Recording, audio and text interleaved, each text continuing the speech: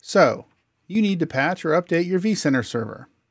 A great way to protect yourself from things going sideways unexpectedly is to take a snapshot of the virtual machine before you make any significant changes.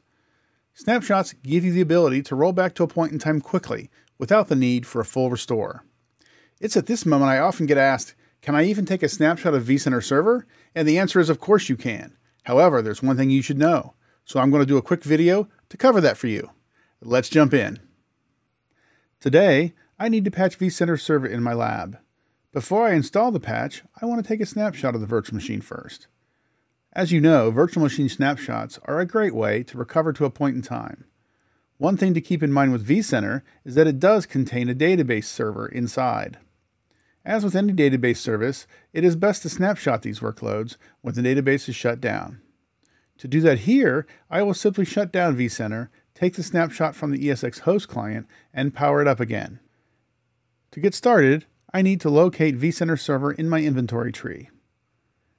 What I'm looking for is to understand what ESX host is running vCenter server. This is found in the Summary tab, and you can see it is ESX03. So I'll put my web browser at the vSphere host client for ESX03 and log in. Now I can locate vCenter server in my virtual machine list. I can select vCenter server and click Shutdown. This will kick off a guest operating system shutdown process, which will shut down the machine gracefully and make sure every database transaction is written. It's at this point you may be asking, why didn't you just shut down vCenter from vCenter, which is obviously possible? My reasoning here is that I want to make sure beyond the shadow of a doubt that I know the root password for this host. If I don't, I may find it very difficult to power up vCenter again. Now that vCenter is shut down and it's selected, I can go to the Actions menu and take a snapshot. I really like making my snapshot names descriptive, as I'm always working on multiple machines and multiple projects at the same time, and I don't want to forget what a particular snapshot is for. The snapshot process usually only takes a few seconds, and once it's complete, we can power on the virtual machine again.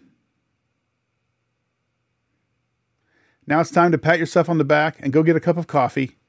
vCenter is going to take about 10 to 15 minutes to power up.